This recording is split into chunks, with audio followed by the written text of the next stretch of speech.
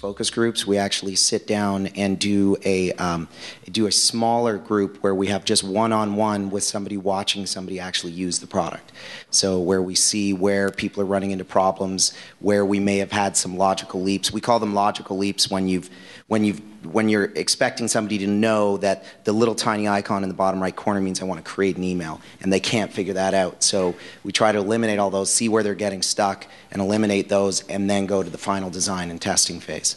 I want to just throw in something real quick. One thing that we did, which I'd encourage any manufacturers to do, is we contacted the National Federation of the Blind, the NFB, and we sent it to their lab, and we met with them, and they helped us. They said, make the buttons a little bit taller, spread this out a little bit here, make this beep, don't make that beep, and that's one thing that any manufacturer could do, and they love getting involved in the product development process. So as a recommendation to any manufacturers out there, I'd strongly recommend it. We've got time for one last question. The NFB, National Federation of the Blind.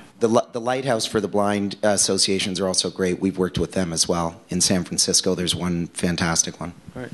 Over here. I got a question you could start with, Garrett, which is, how do seniors get connected with technology that they don't know about and don't understand? It seems like Fox and you kind of show could at least begin to start doing here's a boomer technology.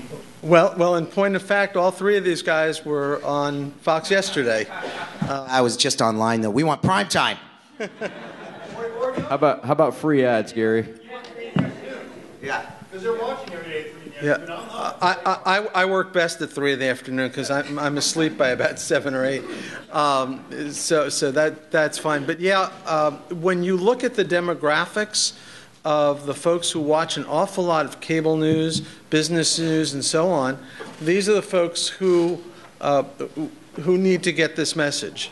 And it's a matter of advertisers, and it's also a matter of the content providers sort of getting the message that this is really what their audience base is. And I can do some of that, and I do some of that, but part of what I also have to do is look at sort of what's new and what's hot, and that's not always going to be for that demographic.